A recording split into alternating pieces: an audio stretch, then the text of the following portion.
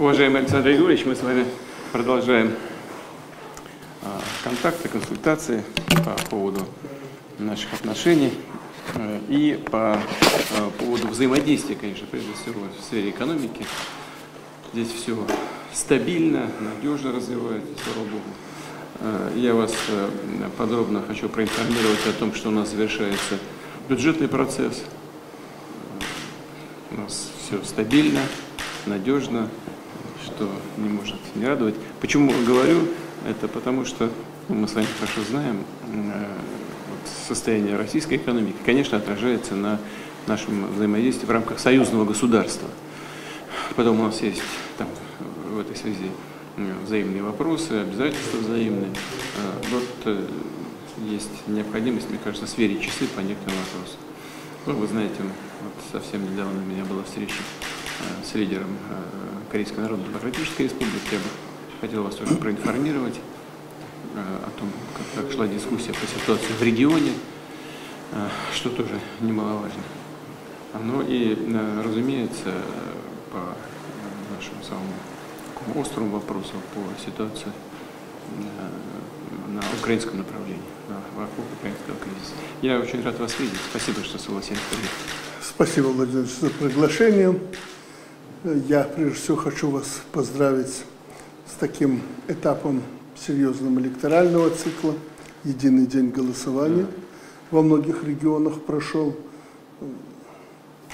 Результаты понятны, не хочу даже их анализировать. Наверное, вообще никогда таких результатов не было. Все ваши кандидатуры на должность губернаторов народом были поддержаны. Это большой успех.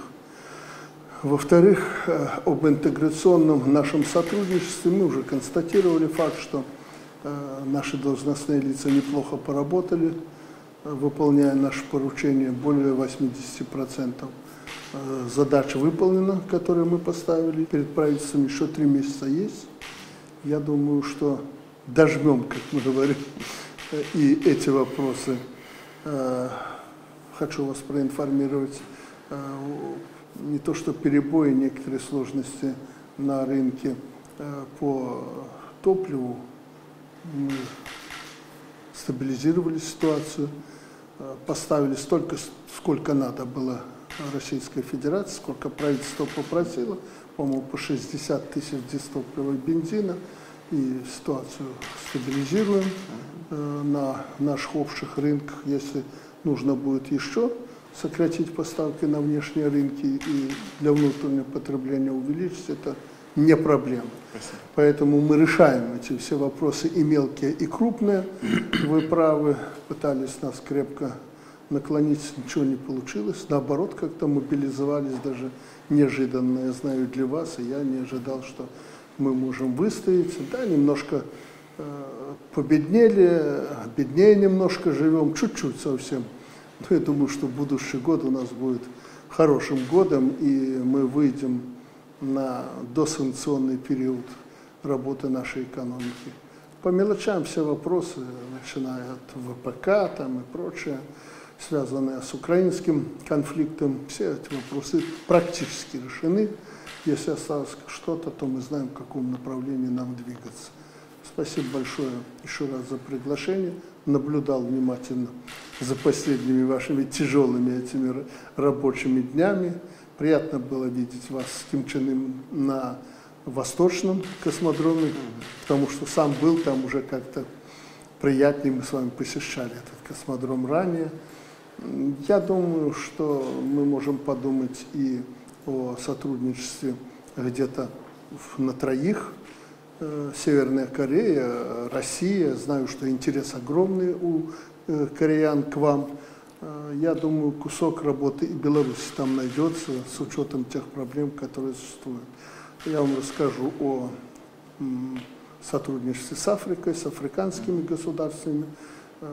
Посещал Беларусь руководитель Гвинеи экваториальной, очень известный человек и продвинутый человек.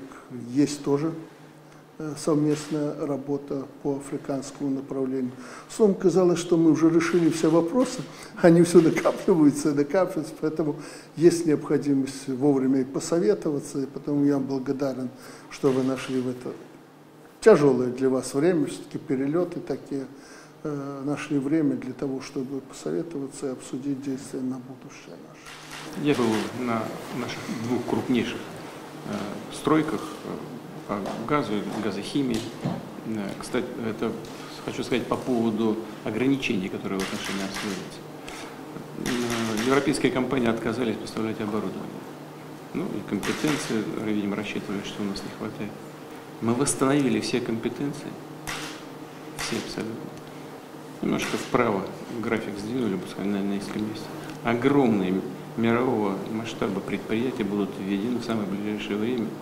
А те, кто вынуждены, хочу это подчеркнуть, наши партнеры европейские говорят, что они вынуждены были свернуть с нами работу, они несут просто убытки и неполученную выгоду в огромных масштабах. Больше того, на некоторых крупных высокотехнологичных компаниях приходится сокращать персонал на 50, на 70%. А мы восстанавливаем. У нас появляются дополнительные инженерные компетенции. И это очень хорошо. Да, действительно, что-то приходится сдвигать, где-то вести себя поскромнее, но выигрыш вот в этом смысле очевиден. Да, нам есть еще над чем работать, особенно в области высоких технологий. Но если бы не было ситуации, вот вчера мне докладывали коллеги, приобретают новые компетенции в этой сфере. Очень важно, это было очень приятно слышать.